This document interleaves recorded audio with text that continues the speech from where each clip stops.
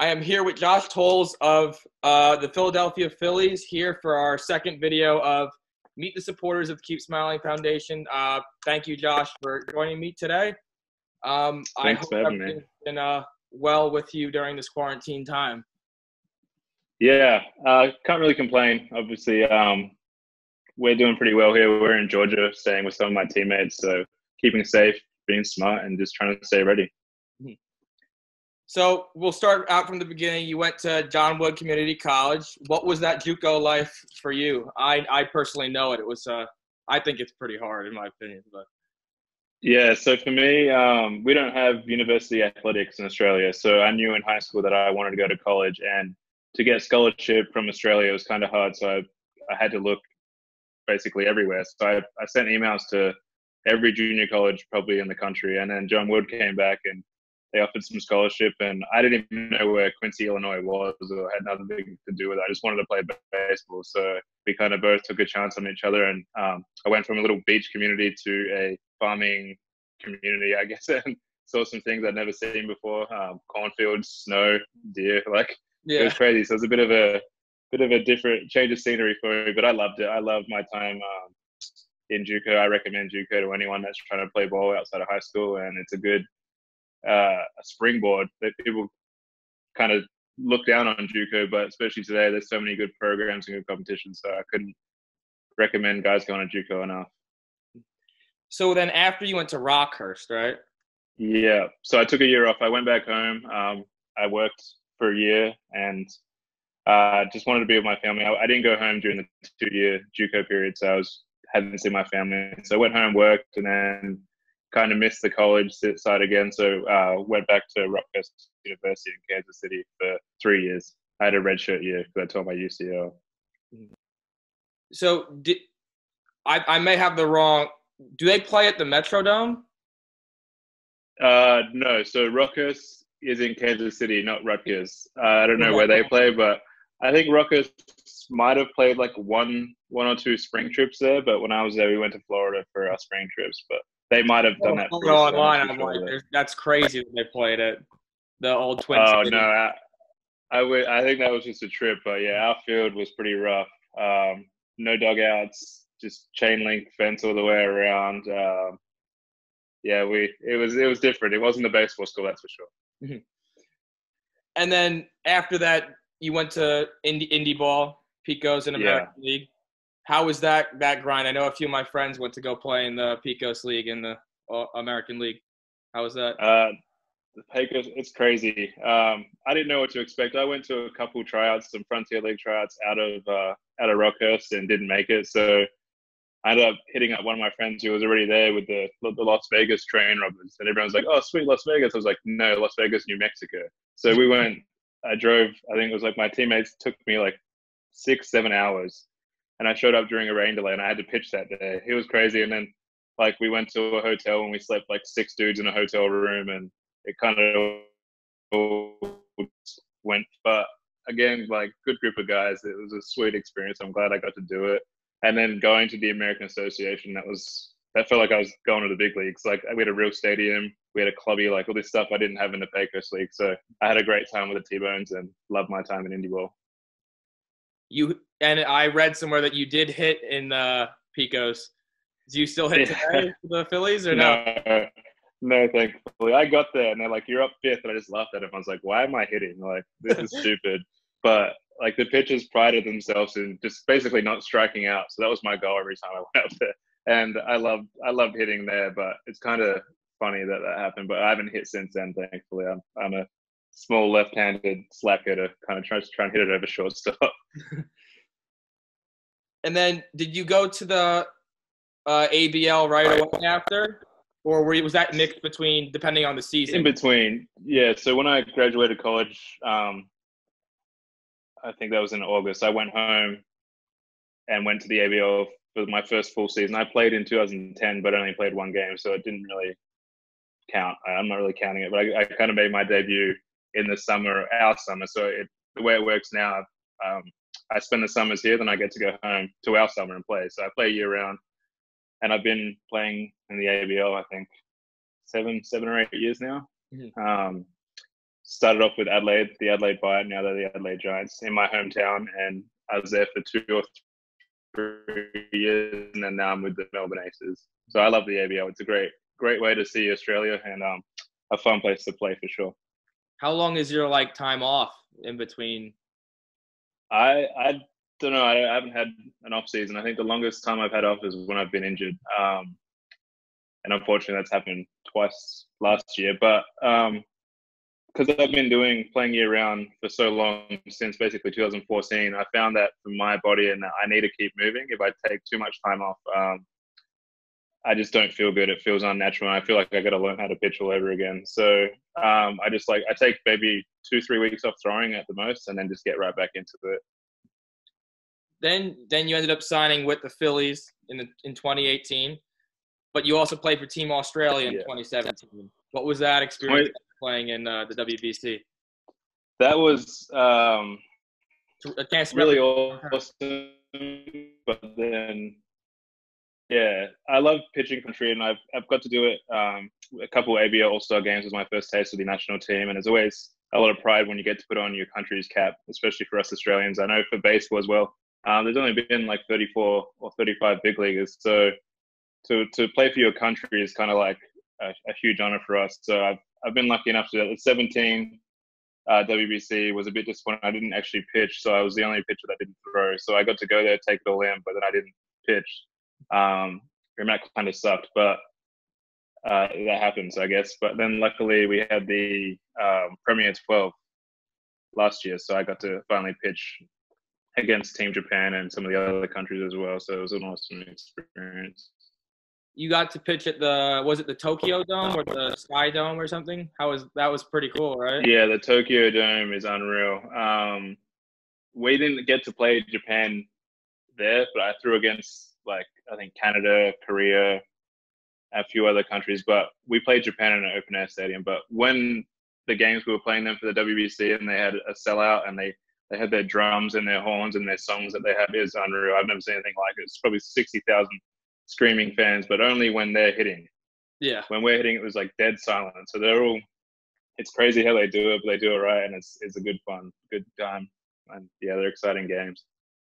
Then during all this, did you already sign with Matt Gaeta up in New York, with where I'm from? So I met Matt through some of the he represents quite a few Australians. Oh, yeah. And I just signed to go play in Venezuela after my first year with the Phillies, and trying to do that process by myself, I was kind of freaking out and didn't really know what to do. And I was like, well, I never really thought I needed an agent. And then I told Matt that the first time, and I ended up getting back to him 3-4 months later. I was like, please help me. And he's a great guy. He's got a lot of gritty guys in his agency, and I'm happy for him that he's finally got a few big leagues as well. So big things are happening for him, and I'm happy to be a part of it. And you're on that road, very close. You've got to AAA last year, but starting out in Class A, how is that Class A to AA in one season? What was that jump for you compared to like indie ball and over in Australia? Well, my road to affiliate ball was kind of weird. So I did all this at 28. So I don't know. I didn't really notice the levels as much, as more as like just getting the opportunity to play an affiliate ball is not something I thought was going to happen. So when the Phillies called, I was just like, oh my, like this is sweet. I'm just going to have fun with this. I'm playing with house money. I'm going to go in there and just enjoy and take it all in. So I went to my first spring training. Didn't break with the team, so I was extended for I think 3 months to like the last week, and then I made a spot start with Clearwater. I've been a reliever the whole time. I've started previously in my career, but I had to make a spot start in a doubleheader on a Sunday. And Sixto Sanchez threw the game before me, and he was a big prospect with the Phillies. Now he's with the Marlins, but he was throwing 102 that game, and I had to start the game after him, and I was just like, oh boy. But it went well. I mean, I was just happy to be out there and threw my 3 innings, and then I actually got sent back to extended the next day. So it was kind of a good taste. But then I joined the team. After that, spent 4 games in high A, and then went to double A and spent the rest of the season there. And Reading's awesome. It was a great place to play. Just the whole organization itself it's fun to play for, and I really enjoyed it. So I'm still pinching myself that I get to be with the Phillies. I'm now 30 years old, so it's kind of crazy to me that I still have the opportunity to wear an affiliate uniform at this point. I mean, you're climbing the ranks pretty quickly. You're pretty good stats, but has there been any any challenges along the way, like as in like the hardest hitters that you've had to face so far, or like any hitters that like stick out to you? Last year was tough. So my first year I had fun, I had success, and it's easy to have fun and enjoy it all when you're throwing well. So I was super happy with how my first year went, and then I came back for spring training, and day 2 I tore my oblique. So I missed 3.5 months with that, and then I got sent straight to Lehigh. And from not pitching in games and anything to go into that environment and facing those hitters, man, they just lay off everything. They're smart. They have an approach, and you really got to be on your best every time when you're facing them. But yeah, making the adjustment from AA to AAA has probably been the hardest thing. Just the names the guys you face, they all have big league time, or they've been around for a while. There's not just like many young guys hanging around in AAA. So I guess that was the biggest thing. Like, I don't really can't single out one or two guys, but just in general, that was probably the hardest adjustment for me, and something I needed to work on this year when we start back up, is just pitching more confidently in AAA. And you were at the Iron Pigs in AAA. Where are they located? Lehigh Valley in Allentown, PA. Yeah, that's like a few hours away from me. So if you're back up there, hopefully soon, I'll come out, watch a few games of yours, and get to meet you in person. It's a great stadium. They do a really good job out there filling it up too. So it's always fun playing there, and just that league in general. Like I said, from going to the Pecos League in Rockhurst, where we didn't really have a whole lot, to pitching in front of 10,000 people like most nights, it's unreal, and it's just been a really cool experience. I've got a few more questions for you, and then I'll let you go. But what was your coolest pro experience so far? Like overall. I think I love baseball, so I'm a big fan of baseball. So my first spring training, I got to back up a few games, and just like seeing guys that I'd only really ever seen on video games walking around a clubhouse. It's just like, for me, I was like, what am I doing? It was like Reese Hoskins, Jake Arrieta, just like McCutcheon's in there. I'm like, this is crazy. So I think just like being around kind of guys I've been watching my whole life, and like feeling like a part of that has been cool.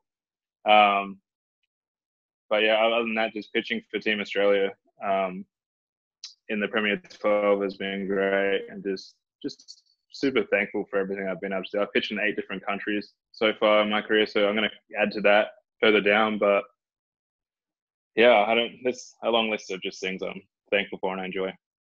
So I did see a video. You did get on, I think, Pitchers Nation on Instagram for that. Is that a pop ball or is that a curveball?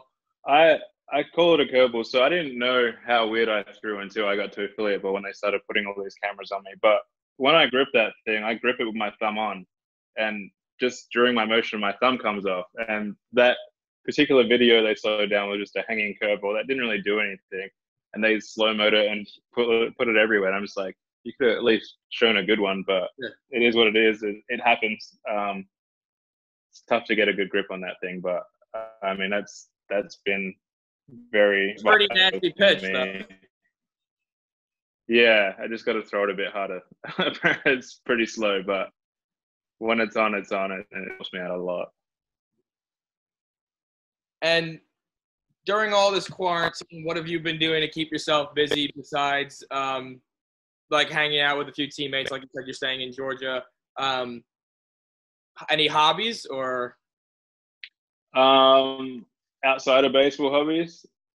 So, well, right now I'm living with a teammate. So we play catch, we do our arm care, we run, we do all that. But other than that, we did a puzzle that really annoyed me. It was a 2,000-piece puzzle. It only came with 1,999 pieces. So we got to the end and it was missing a piece.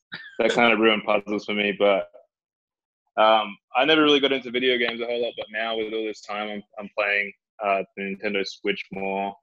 A little bit of PS4, MLB The Show, but I guess not a whole lot. Just watching Netflix, Hulu, and just trying to get outside and walk around and get in some sunlight when we can while practicing social distancing and staying safe, I guess. But we've been lucky with some nice weather, so just getting outside and just kind of getting away from a screen is nice too. But yeah, no real new hobbies that I picked up. I should probably try and learn a few things, but it's tough. Oh yeah, it's been a brutal 2 months, almost coming up on 2 months. But the last question I have for you, is there any advice for kids chasing the dream that are going to be watching this video? Just go after it. I mean, if you want to play, then really do whatever you can to keep playing. Like, I went to a Division 2 junior college, then I went to a Division 2 4-year, then I went to the worst independent league in America, then just kept climbing. So I guess like, if you really have a passion for the game and you love the game, you'll find a way to keep playing if you want to play. And to me, like, to be successful, I wouldn't, obviously making the big leagues would be the biggest thing that you could hang your hat on. But like, I feel like I've had a pretty successful career with what I've had, being a 5'7" left-handed pitcher kind of thing. So I guess just keep working. I mean, yeah, keep working, enjoy it, have fun, and just do whatever you can to keep playing if that's what you want to do. All right. Thank you for joining me on this new show. You're going to be our second guest on this show. It's an honor to meet you, and hopefully next time I'll meet you in person. Sounds good. Yeah, let me know when you come out, and I'll get you some tickets. Will do. Thank you.